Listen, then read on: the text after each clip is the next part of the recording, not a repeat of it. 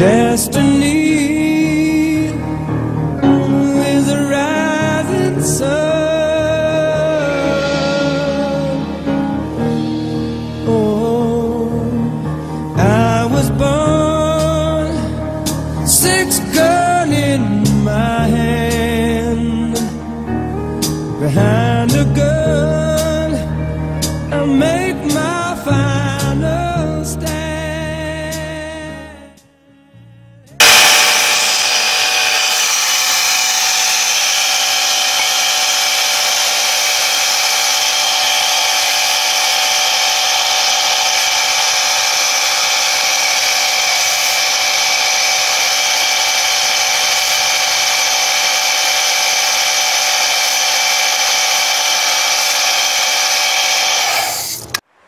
Hey everybody, Football Protocol.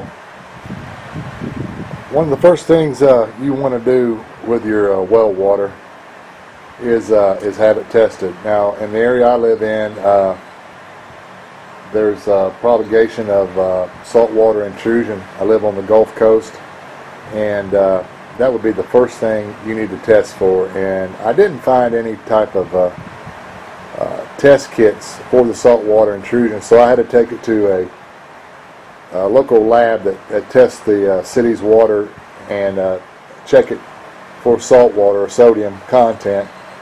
And the EPA suggests that the limit would be 20 milligrams per liter of sodium in your water. So I had mine tested and it was 18 milligrams, so I'm in the safe zone, so I got lucky there.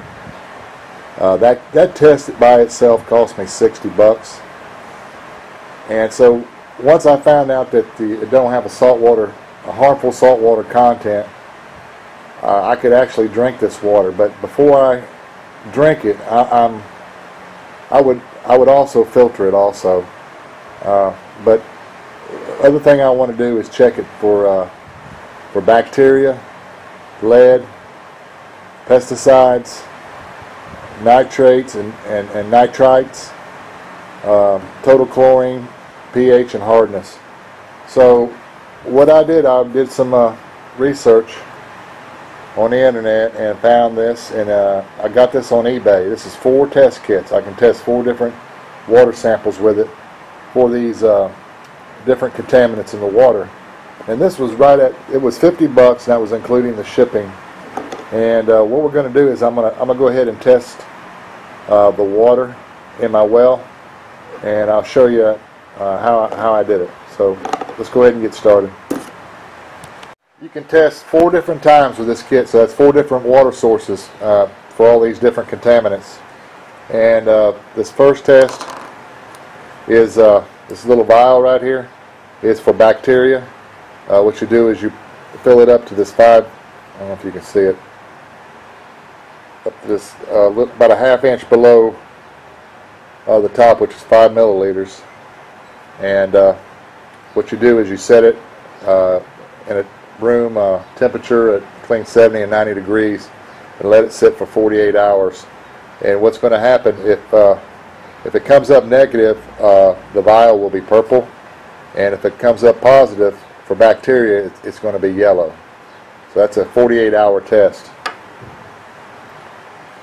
Let's see, and the next test is going to be this one's for pesticides and lead. And what you're going to do is you're going to take there's a couple of vials in here, or a vial in here, and you put your test strips in it, and there's a chart that you look at, and it'll tell you exactly if it's below the limit.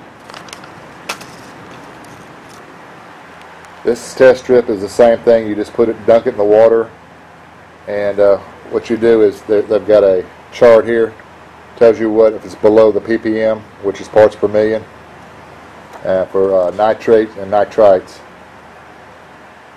Just a test strip. And the last one's going to be your total chlorine and hardness strips.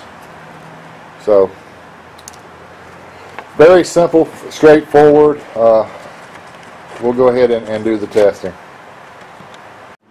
Okay, this first test is for the bacteria. And all we're going to do is take this little vial, open it up.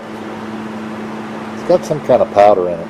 I don't know if that's to activate the bacteria or what. But then we're going to fill it almost up to the top.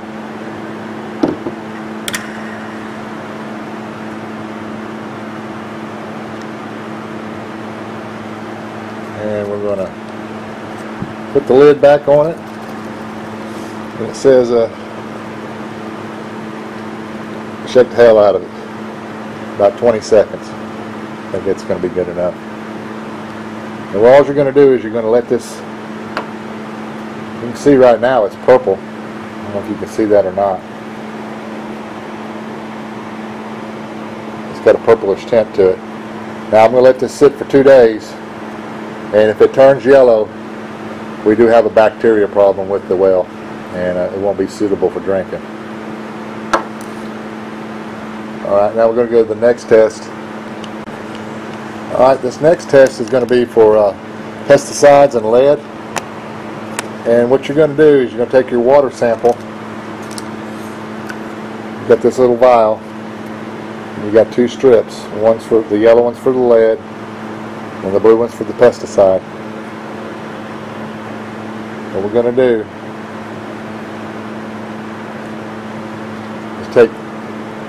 is squeeze this, pick up your sample,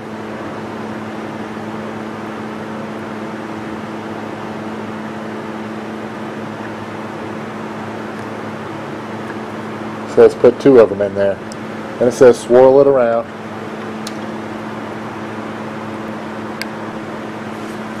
Now you're going to take the strips.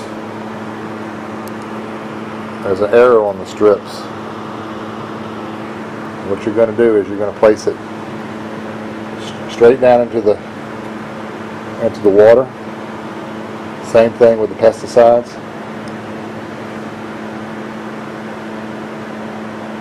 Kind of swirl it around a little bit, and it's supposed to wait 10 minutes. So we'll come back to that. The next test is going to be for nitrates and nitrites, which is going to be any fertilizers that might have leached into the well. And all we're going to do is take this test strip, and we're going to dunk it in there just for a couple seconds and pull it out, and we're going to let it sit for a minute. And what we'll do is we'll match it up on this chart, and it'll tell you what your ppm is on it. So we'll let that sit for a minute and give you the results. Next test we're going to do is going to be for pH, hardness, and chlorine. So basically all you do is just dunk that in, take it out, and match it up. You're going to match, I don't know if you can see that or not, there's a color on the bottom of this one too. What you're going to do is match these up.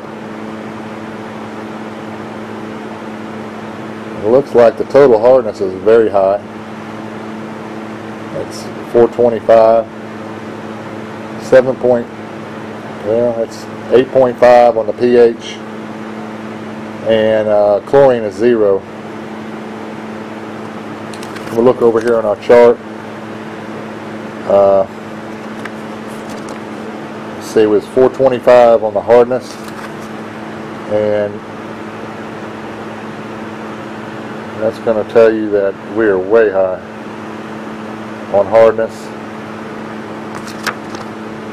The chlorine is 0, so I ain't going to worry about any chlorine. And the pH looks like it's going to be 8.5. So, and it shows here 6.5 to 8.5 is good. So basically we're looking, we're pretty good shape on those tests. So our hardness is a little high, or quite high, but I'm really not concerned about that. So we'll get back to these other test results. Be right back. Okay, we got the test results for the nitrates and the nitrites, which is going to be your fertilizers. And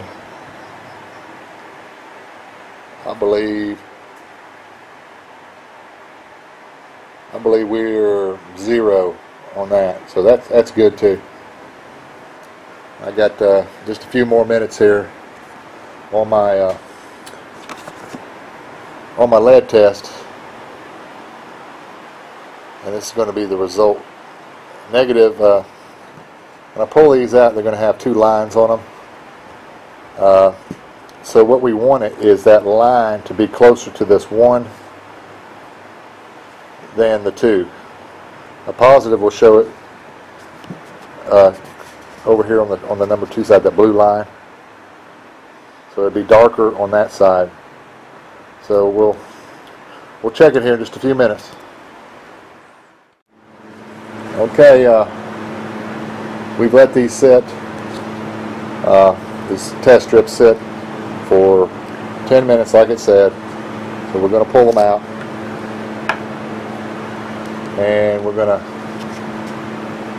look at the chart, and we want the blue line to be closer to the 1 than in the 2s. So let's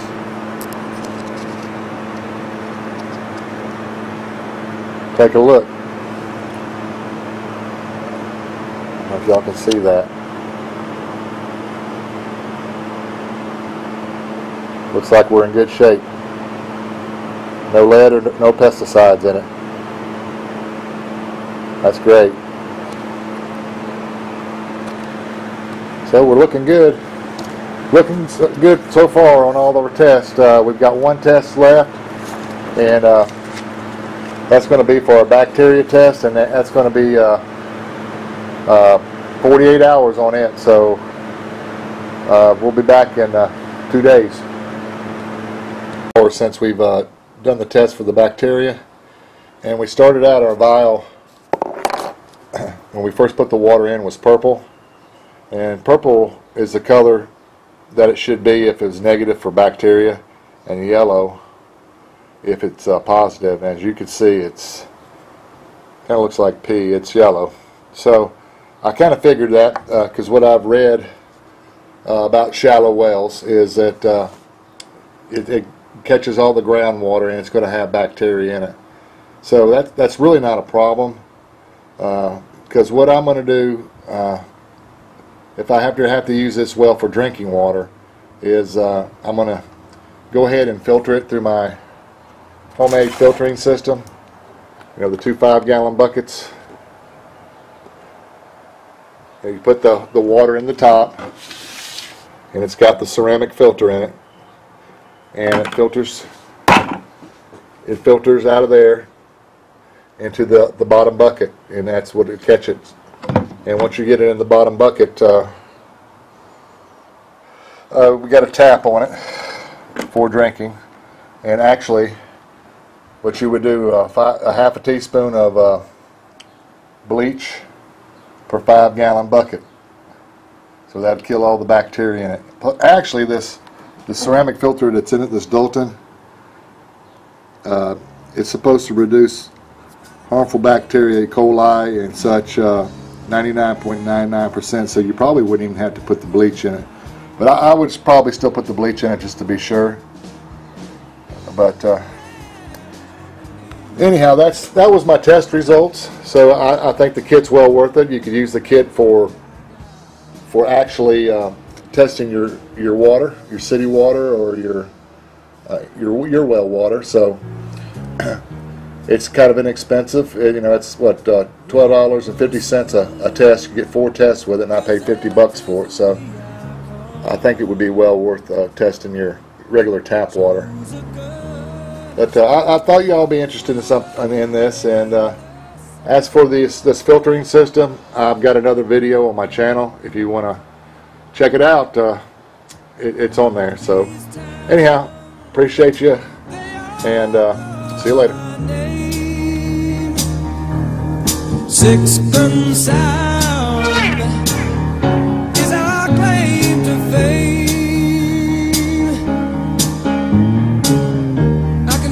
say